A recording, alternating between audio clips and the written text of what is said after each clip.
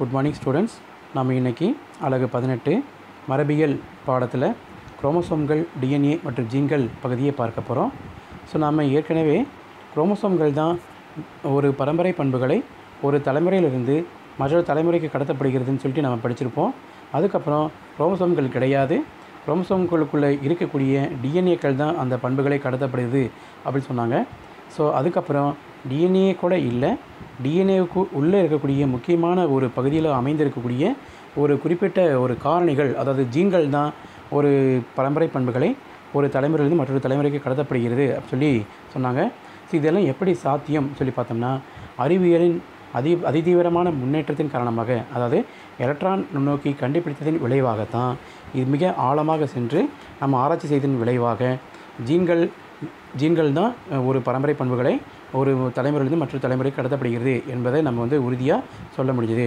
Okay, நம்ம பாடத்துக்குள்ளே போகும். So மனித உடலானது பல மில்லியன் எண்ணிக்கையில் இருக்கக்கூடிய செல்களால் ஆனது. இந்த ஒவ்வொரு செல்லிலும் பல்வேறு விதமான செல் நுண்ணுறுப்புகள் அமைந்திருக்கும். இந்த எல்லா செல் நுண்ணுறுப்புகள்லேயும் மிக முக்கியமான ஒரு செல் நுண்ணுறுப்பு எதுனா உட்கருவு தான். அந்த உட்கருவுக்குள்ளார ஒரு வலைப்பின்னல்கள், ஒரு நூலை பிரித்து போட்டோம்னா எப்படி கிடக்குமோ அது மாதிரி ஒரு சுருண்ட ஒரு வலைப்பின்னல்கள் போன்ற அமைப்புகளில் காணப்படுகின்றன. அதற்கு குரோமேட்டின் வலைப்பின்னல்கள் என்று பெயர். இந்த குரோமேட்டின் வலைப்பின்னல்கள் தான் பின்பகுதியில் செல் பிரிதலின் காரணமாக நன்கு வளர்ச்சியடைந்த குரோமோசோம்களாக மாறுகின்றன. ஸோ இந்த குரோமோசோம்கள் என்ற வார்த்தையை முதலாக 1888ஆம் ஆண்டு வால்டேயர் என்பவர் அந்த வார்த்தையை அறிமுகப்படுத்துகிறார். ஸோ இவர் சொன்ன அந்த குரோமோசோம்களுடைய உடம்புக்குள்ளே மரபு பொருட்களை கடத்தப்படுகின்ற பொருட்களை தன்னுடைய உடம்புக்குள்ளே பெற்றிருக்கிறதுனால இது மரபு பண்புகளை கடத்தப்படுகின்ற ஒரு பொருளாக நாம் இதை கூறியிருக்கோம்.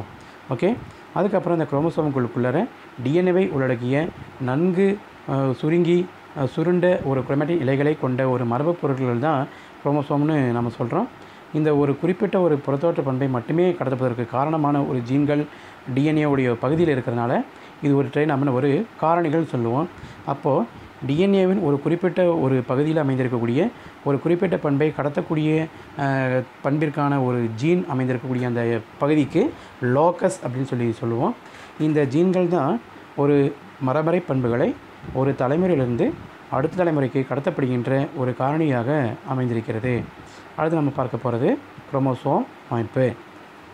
பொதுவாக குரோமோசோம்களானது மனிதனுடைய உடம்புக்குள்ளே 46 குரோமோசோம்கள் இருக்கும். அந்த 46 குரோமோசோம்களும் ஜோடிகளாக இணைந்து 23 ஜோடிகளாக காணப்படும்.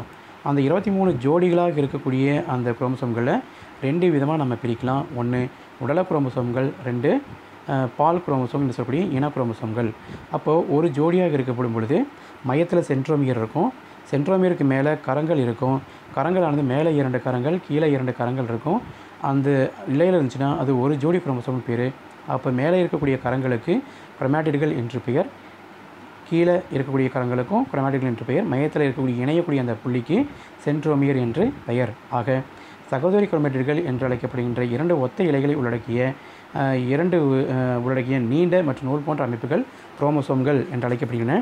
அதோடு மட்டும் இல்லாமல் இந்த குரோமோசோமுடைய எலக்ட்ரான் நுண்ணோக்கின் மூலமாக பார்க்கப்படும் பொழுது அந்த குரோமோசோமுக்கு உள்ள எண்ணற்ற இணைந்த ஒரு திருகு போன்ற ஒரு நூல் போன்ற அமைப்புகள் காணப்படுகின்றன.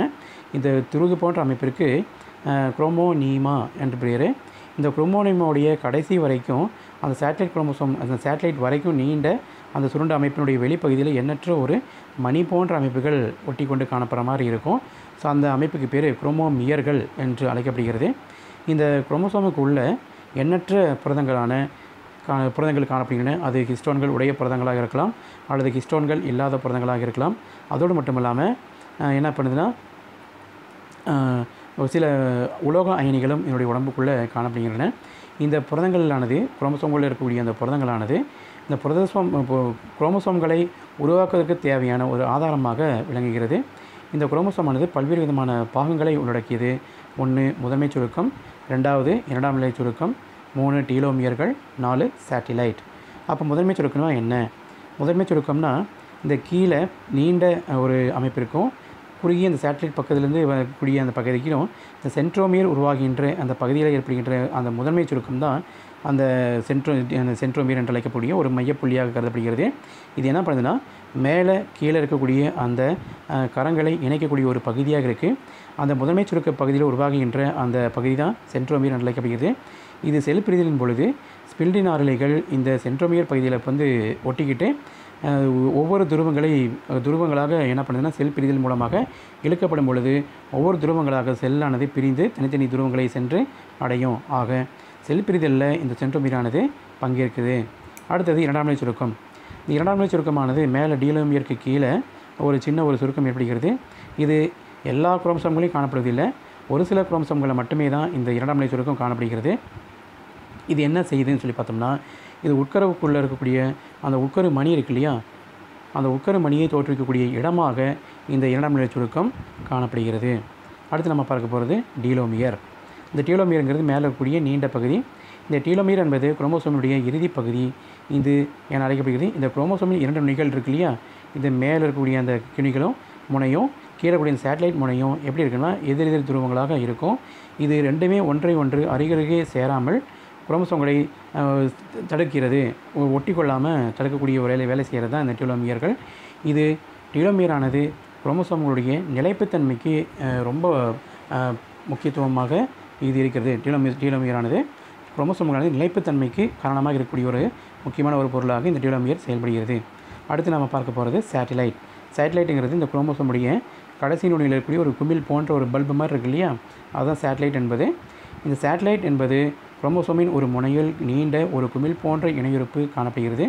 இந்த இணையுறுப்புக்கு சேட்டிலைட் என்று அழைக்கப்படுகிறது. இது இந்த சேட்டிலைட்டை பெற்றுள்ள இந்த குரோமோசோம்களுக்கு சேட் குரோமோசோம் என்று அழைக்கப்படுகிறது.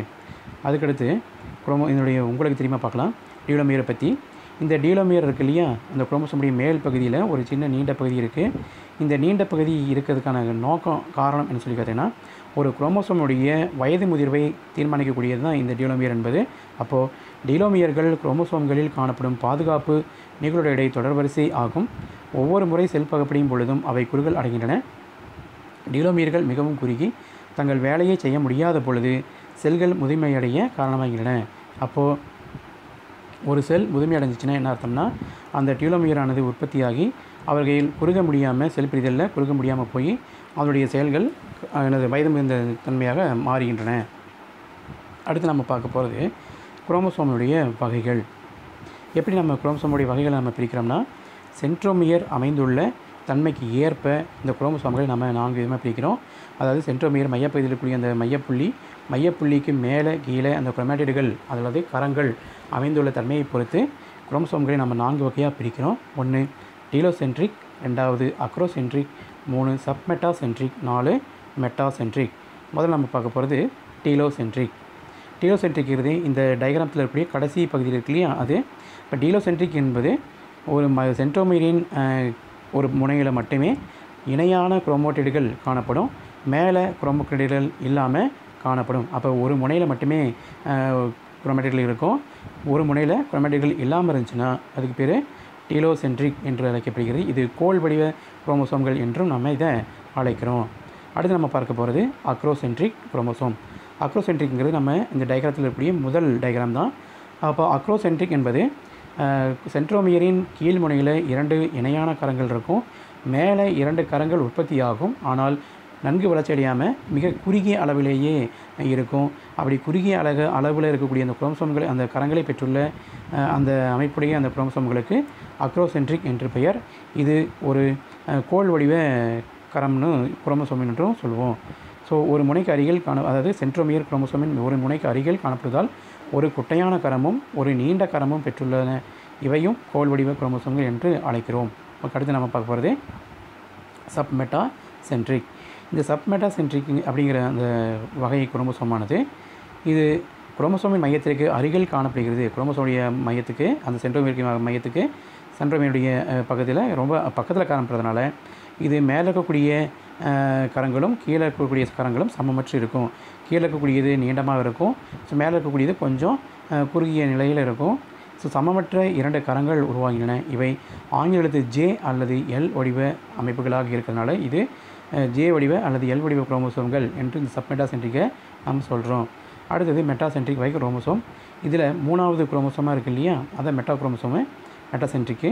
இந்த சென்ட்ரோமியரின் குரோமோசோமின் மையத்தில் 2 சம நீளமுள்ள கரங்கள், 2 பக்கமும் சம நீளமுள்ள கரங்கள் உருவாகின்றன.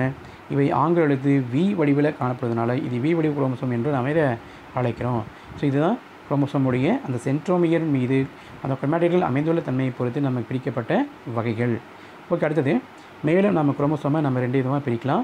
எதனுடைய அடிப்படையில் அது செய்யப்படுகின்ற இந்த பணிகளின் அடிப்படையில். நம்ம ஏற்கனவே சொன்னோம், மனிதனின் உடலானது 46 குரோமோசோம்களும் 23 ஜோடிகளாக இருக்கும். அந்த 23 ஜோடி குரோமோசோம்களை 22 ஜோடி குரோமோசோம் உடல் குரோமோசோம் அல்லது ஆட்டோசோம்கள் எனவும், 2 குரோமோசோம்கள் இருக்குல்லே, ஒரு ஜோடி, கடைசி ஒரு ஜோடி 23வது ஜோடி அது பால் குரோமோசோம்கள் அல்லது செக்ஸ் குரோமோசோம்கள் அல்லது அல்லோசோம்கள் எனவும் அழைக்கப்படுகிறது. அப்போது யூகேரியோட்டிக் குரோமோசோம்கள் பொதுவாக ஆட்டோசோம்கள் மற்றும் அல்லோசோம்கள் என வகைப்படுத்தப்பட்டுள்ளன.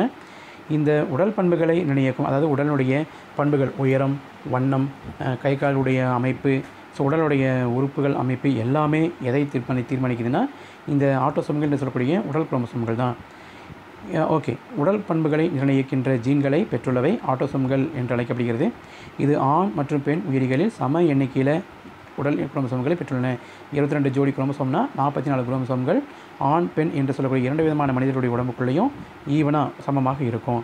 அடுத்து, ஓர் உயிரியின் பாலினத்தை ஒரு குழந்தையானது ஆணா பெண்ணா என்று சொல்லக்கூடிய பால் நிர்ணயத்தில் அந்த ஒரு ஜோடி குரோமோசோம்கள் காணப்படுகின்றன.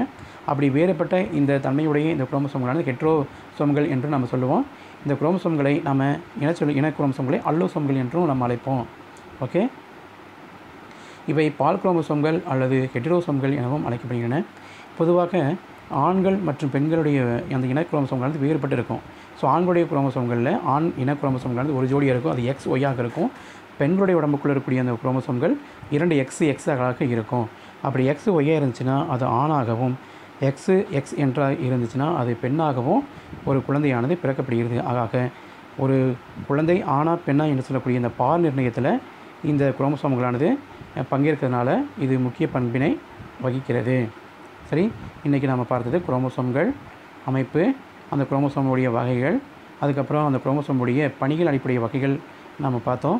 ஸோ இதில் உங்களுக்கு ஓரளவுக்கு புரிஞ்சுன்னு நினைக்கிறேன். ஸோ இது வந்து உங்களுக்கு மதிப்பீடு செய்வதற்காக ஒரு சில கேள்விகள் கேட்போம். அதுக்கு சரியான பதிலை நீங்கள் படித்து எழுதி காமிக்கணும். நன்றி.